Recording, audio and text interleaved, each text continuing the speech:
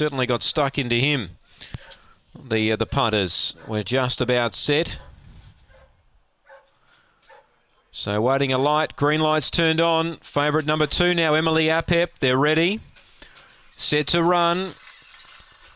Away, Swinging Forts began okay. There's speed in the middle from Rico Bear, but Swinging Forts, the heavily backed commodity, drove hard and led.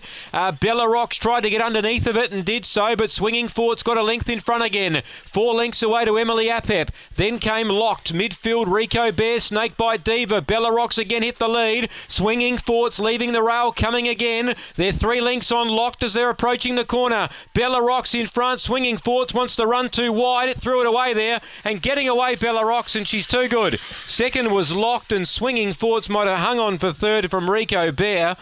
Just wanted to track too wide, that heavily backed commodity. Then came Snakebite Diva, and last in was Emily Apep. Bella Rocks, Clint Trengove, number 8.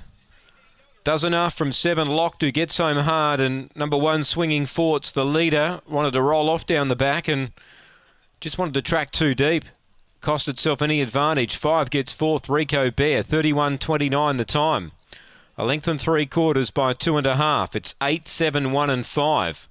3.35 early, 16.34 and 14.95 the sectionals. 8, 7, 1, 5 after race 3.